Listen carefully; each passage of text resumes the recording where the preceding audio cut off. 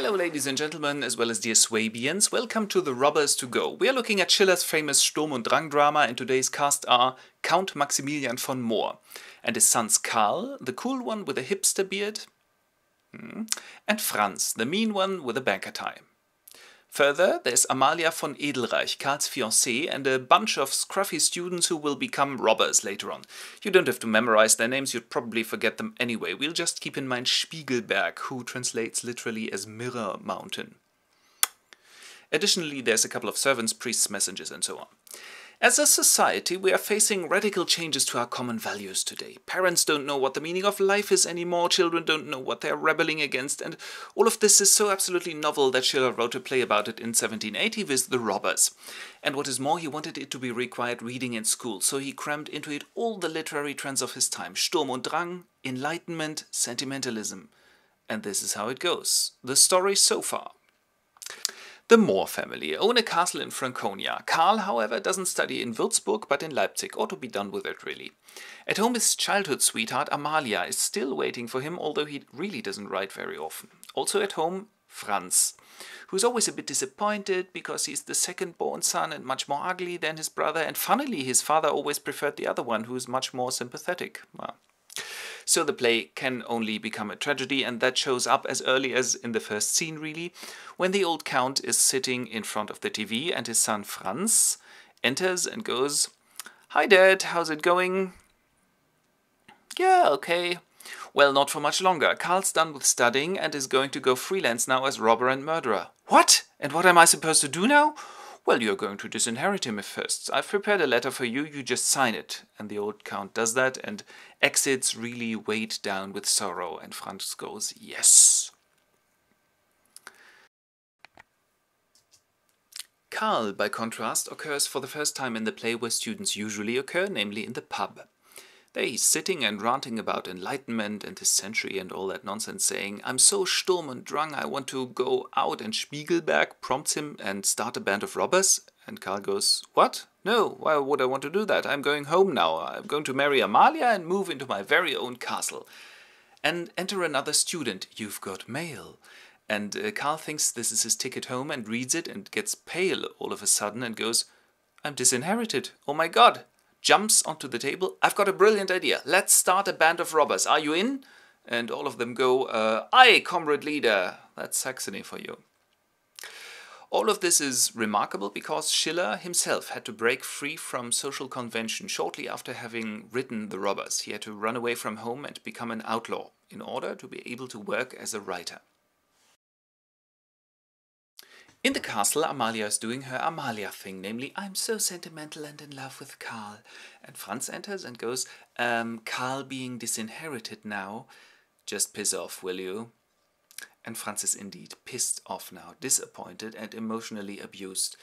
You can imagine. So it's only natural that now he's planning the perfect murder of his father. In order to do so, he's had a village fool dress up as a messenger who marches up to the count, Amalia and Franz, saying, "I'm a messenger, and my message is Karl is dead." And Amalia goes, "No, that's impossible." And his last sigh was, "Amalia." And she, "Yeah, well, in that case it's probably true. In addition, he put you, his fiancée, under the protection of his loving brother Franz. Pull the other one." And she exits, and the messenger as well. And the old count, "Oh, that's too much for me, I'm dying." And Franz, "Dead! Dead at last!" "I'm not dead yet." "You just shut up now, will you? You are going into a retirement home. That's the best solution for everyone, and I'll be the boss of the castle." The old count is locked up.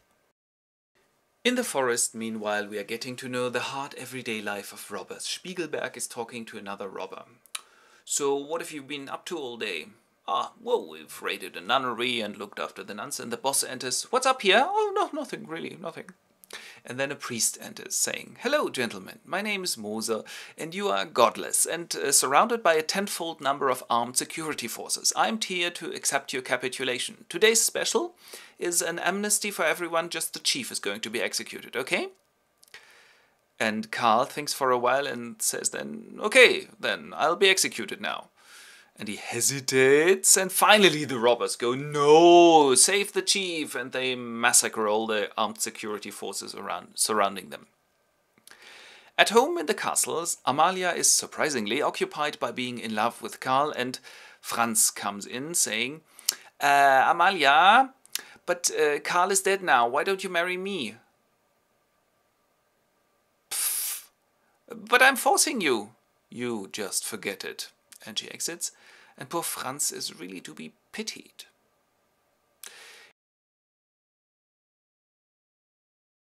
In the forest, Karl is being sentimental and melancholy too now, like Amalia, listening to a little Johnny Cash courtesy of Violence Smurf, when a newbie enters, saying, Mr. Moore? Yeah? My name is Kosinski, and I'm here for the job advert in which you were looking for robbers and murderers. What's your qualification? Well, first I'm unhappily in love, and second I've been cheated out of my heritage. Aha, and what's your fiancée called? Amalia. No! And Karl is out of his mind because of his own memories and says, I'm going on my annual holiday, guys, you stay right here. And off he hops. And in a jiffy he arrives at his father's castle meeting Amalia, who goes, Karl! And he replies, no, my name is von Brandt, I just look like Karl. But I'm so in love with Karl. Why don't we have a little chat about that? And they go off. And Franz has naturally witnessed this and goes, Von Brandt? Bullshit, this is Karl, I need to kill him. Servant! Daniel! And old Daniel enters. And Franz commands, you are to kill Von Brandt guy, this Von Brandt guy, immediately. What? Yes, you kill him, or else you'll regret it. And exit Franz, and Daniel goes, I'll not do this. Count Von Brandt? And he comes in. I'll not kill you, and apart from that you are Karl, and your brother's to blame. What? My brother's to blame? In that case, I'll go for now. After a little sing-along to the lute with Amalia. And he goes to have a little sing-along to the lute with Amalia. In the forest, the robbers have assembled around a camping fire in the meantime, having a chat, roasting marshmallows, conspiring against the robber chief, which is why Spiegelberg is killed. And then Karl comes back. What's up here? Nothing.